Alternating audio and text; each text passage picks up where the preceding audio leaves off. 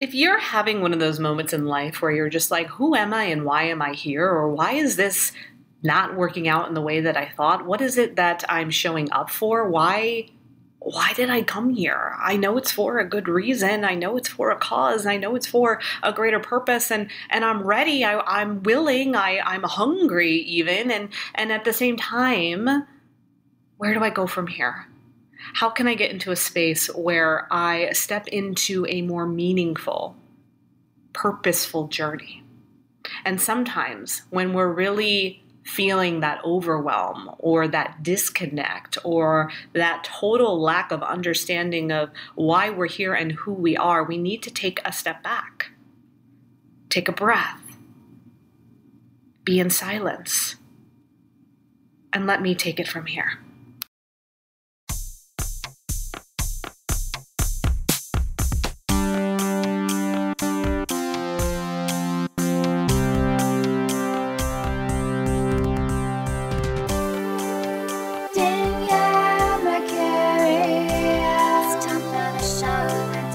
Welcome to the show. Danielle Mercury. Welcome to the show. Welcome to the show.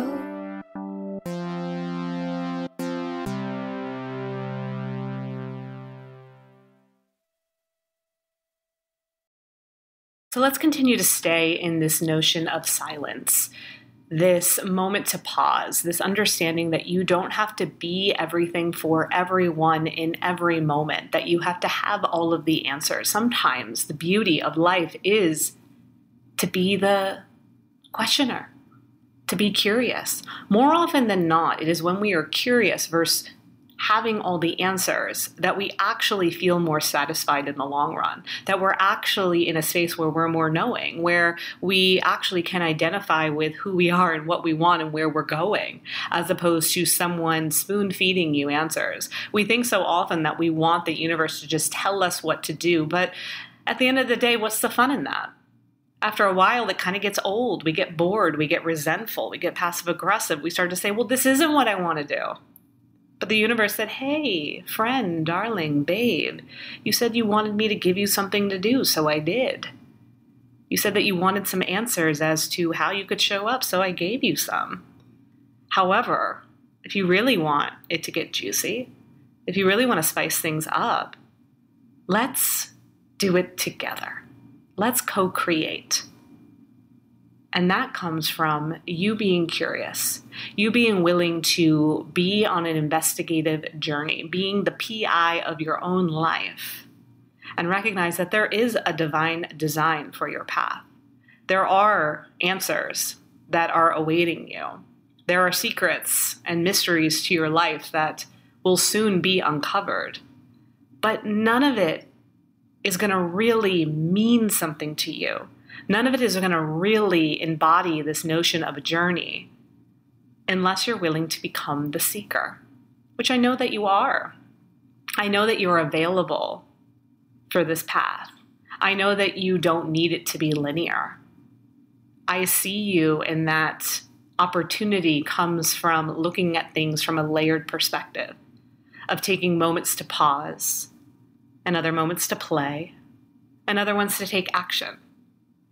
And what if that became the formula for your life going forward? As this year continues to expand and accelerate, to not feel at the mercy of being left behind or it's going too fast and I don't know what to do. But more so recognizing and understanding that when time accelerates, that's actually the universe, the world showing you that I got you. I'm speeding things along so that we can get you to where you need to be. I am moving things forward at an accelerated pace so that the answers can find you faster. As opposed to, oh my God, it's going too fast. I'm behind. I don't know what to do. I'm floundering. Oh my God, another month went by. We're not playing that game. We're recognizing, we're understanding that yes, the times that we're in are moving quickly. And that is because we have access to technology. It is because literally things are picking up. The dynamics and energetics of a day are changing. However, that doesn't mean that it's a bad thing. That doesn't mean that it's not working out for you. What if life picking up, having access to more resources and technology is actually allowing you to be in a space where you get what you need faster, so long as you're willing to go for the ride and inquire where it's taking you and be okay if it takes you another direction. I feel like right now we're in a space where a lot of different paths could unfold for you. And so trying to figure out what the one path to take would be limiting. And recognizing that the end goal is always going to be the end goal, but the path to get you there can be different. Because once again, we want things to be different, then they have to be different. And also, if you're willing to go on the journey, then be willing to take a different route. I don't know about you, but I get bored doing the same route. I mean, clearly you probably know this about me, because how many times do I freaking move?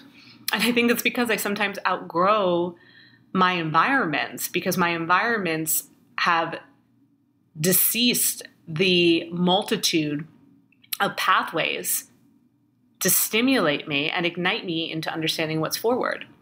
And that's not for everybody, right? There's also a beauty in finding a safe haven to land, to having a place where you can feel grounded, where you can feel connected, where you can have a home, and then within that framework of a home, accelerate, right? Some people do it. I tend to do it the other way around. I want to be outside the home and on the journey, and some people need to be in the home on the journey, right? It's your call, and that's the beautiful thing. You have to realize that you don't have to know everything all at once, that you don't have to have all the answers right now, that you don't have to spread yourself so freaking thin to try to figure it out. Oh, well, let me go over here, and then let me go over there, and then let me go do this, and let me go do that. That's in any area of your life, especially if you're an entrepreneur and you're looking to create or grow a business. But even in your job that you show up for, your family, your body, your health, where are you spreading yourself too thin? And how is that denying you access to the answers that you're seeking when it comes to your life? And once again, how can we trust that the accelerated momentum that we may be feeling around the world, oh my gosh, so much is happening, so much is developing, it's happening so fast, things just keep changing over and over and over again. Great. That gives me permission to just be present and see what today has available for me, and understand that as things speed up, so does the clarification of what I'm looking for. Cool. And in the meantime, I won't try to be everywhere all at once. I won't try to do the job of the universe. I won't spread myself too thin, because what does that do? When we spread ourselves too thin, when we think that we have to be in everything, that our foot has to be in every door, we are actually saying, I don't believe in my purposeful, personal power. A lot of times we give our power away because we think it's going to give us something in return. Or a lot of times we act in certain ways because we think that that will get us love and validation. Oh, this person interprets me as this way, so I'll keep showing up in this way, even though I've outgrown this way, or I'm not actually this way, or I don't really care to be this way, or I actually want them to see me in this light. When we abandon ourselves to try to configure ourselves into what we believe someone sees us as, we diminish our power. And we're giving so much more than we should be. When we say yes to circumstances that don't serve us, we are exuding more power that actually isn't available. We actually go into debt. You are saying, yes, I have the resources to say yes to this, when actually you don't. And so you go into energetic debt, and then you get burnt out, you get sick, you aren't able to show up for the things that you want to do.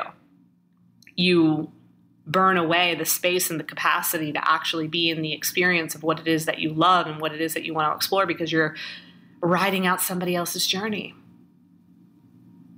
And look, there's a time and a place. Sometimes we do need to say yes. Sometimes we do have to kind of like buck up and do the thing. Sometimes we got to, ride a certain wave because it's the responsible thing to do at the time, or it's the secure thing. But you know that. And there's a plan beyond that, right? It's like, I am saying yes, and this is the plan going forward so that I don't have to keep saying yes.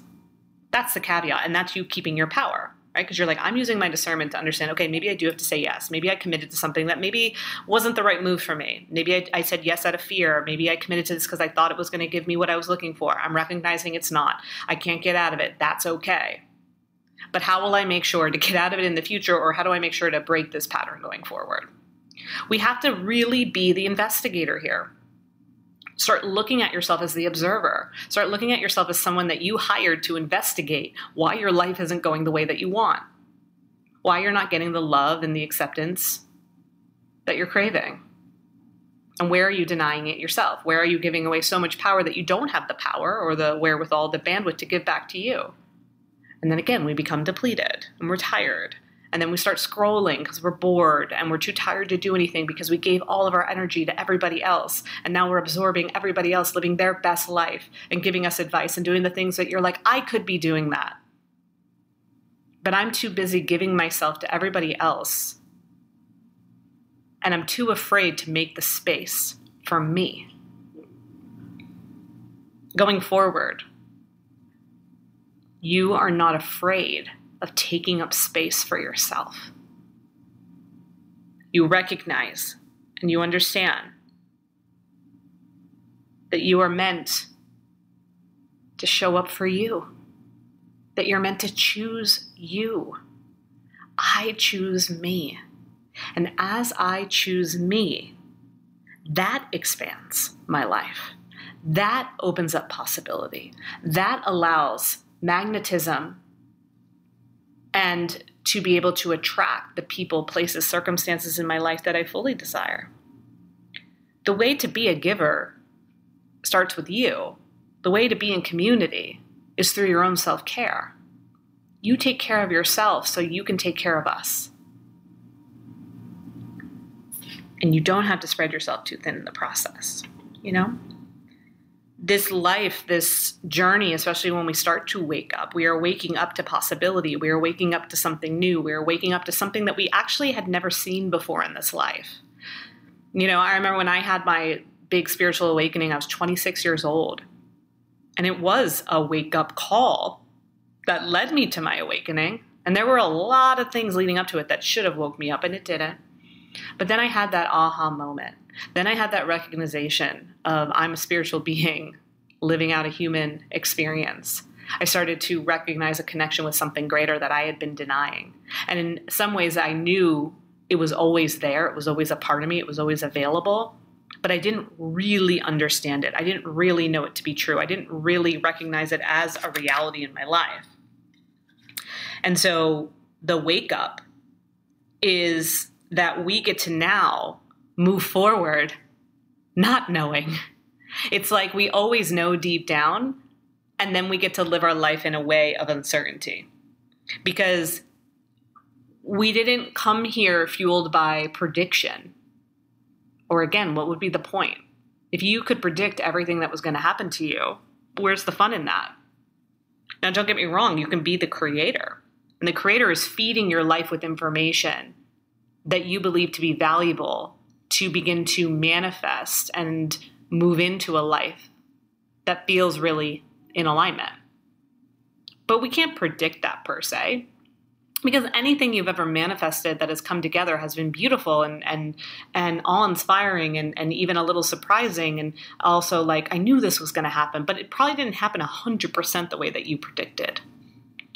So waking up and recognizing I want to be on a spiritual journey, I want to be on a spiritual path, I want to live my life in co-creation with the universe is saying, I release prediction. I release the need to have all the answers. And instead, as part of the co-creation, I'm going to feed the universe with what I'm excited about, what I want more of, what's feeling really good. And then coinciding with that, I'm going to recognize where I can prioritize myself. And I'm going to look to see where I'm still spreading myself too thin and giving my power to situations that are draining me. And I'm going to notice patterns and I'm going to work on it. For me, my patterns that I'm working on are basically impulsivity and taking a step back when I want to be impulsive, when I want to just make it work, when I tell myself, oh, no, you can do that, it'll be fine. Oh, this is the last time. It's not a big deal. I'll just do it one more time. No, I won't do it one more time. I'm done with doing things one more time. I'm done with chasing and trying to get things to work. And instead, I'm going to notice and I'm going to ask myself why. Why do you need this to work so bad? Why are you agreeing to do this one more time when you said you would never do it again? Why don't you believe that another way is possible? And I sit with those questions. Again, I go back to being curious. And then from that space of curiosity, I'm like, oh, okay. I see. Okay. I'm taking a breath. I'm taking a pause. I'm noticing. And I might need to lean back a little bit more and give it a little bit more space. And then I'm going to refine. I'm going to turn it around. I'm going to say, actually, I can't. Actually, I'd prefer to if we did it this way. Actually, let's move forward in this way. And that's how things begin to expand. That's how you feed your pathway.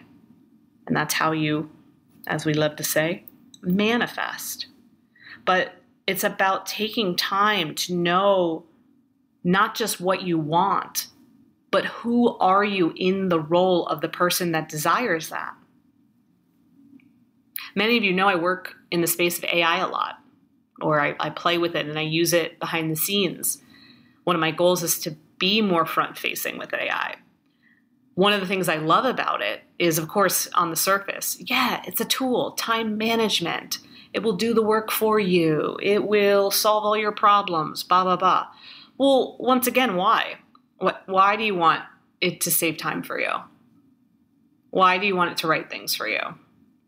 So if it does save you time, what are you doing with that time? Are you just scrolling on Instagram? Are you saying, I'm utilizing this to give myself freedom to continue to say yes to other circumstances and opportunities that light me up? Further, what I really like about utilizing AI is like when you go in to use it like a ChatGPT, you can tell it what you want. I want you to do this. I need you to do this. I want this to happen. I want you to tell me how to do this. I want you to make this my reality. That can be a little beggy, honestly, right? Like it's kind of like you're prompting, but it's like, are you prompting or are you begging?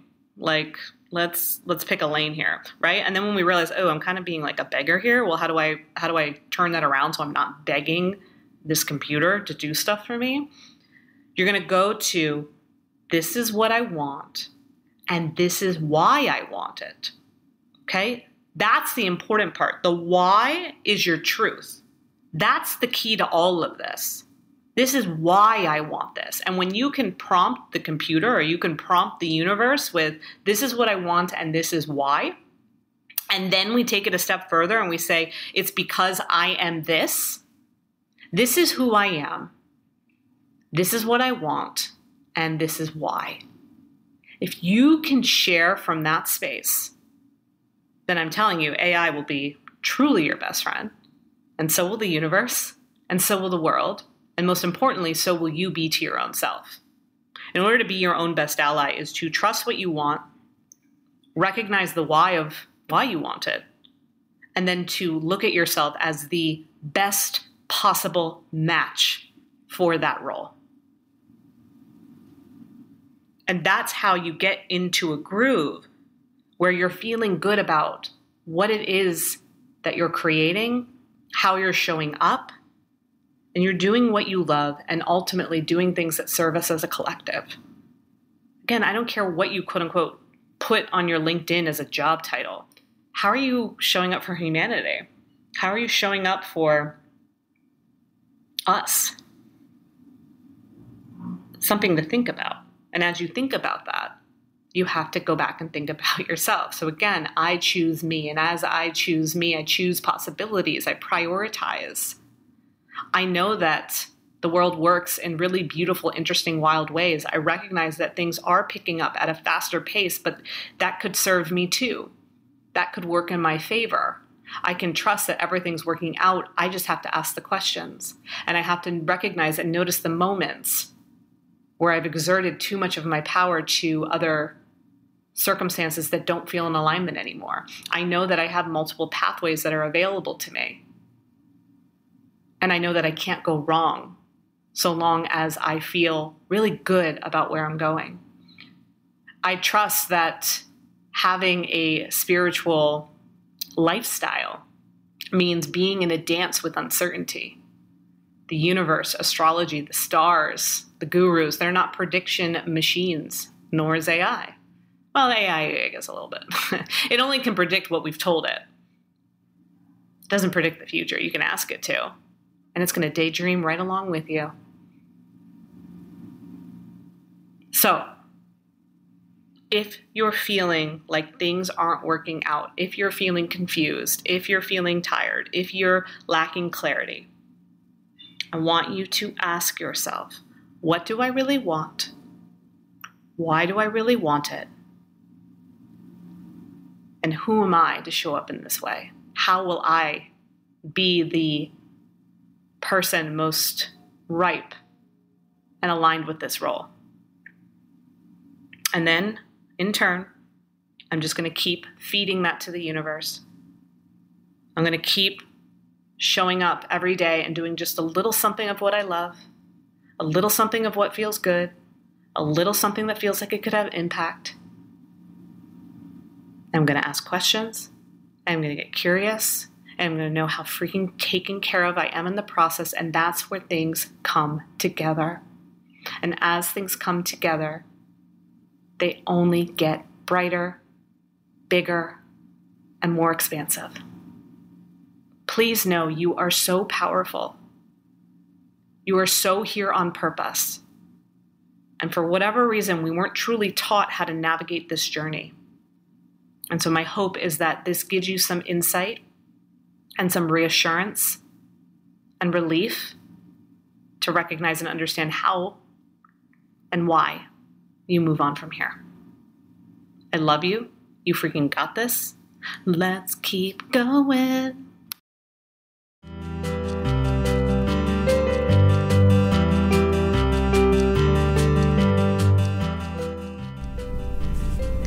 If you are a fan of the Danielle Mercurio Show, which I kind of know that you are, then I have something really special that I just launched for you. It's my sister podcast, Unfiltered Universe of Danielle and Reagan. This podcast is a weekly series that is full of unedited content with one of my besties, Reagan Tilton.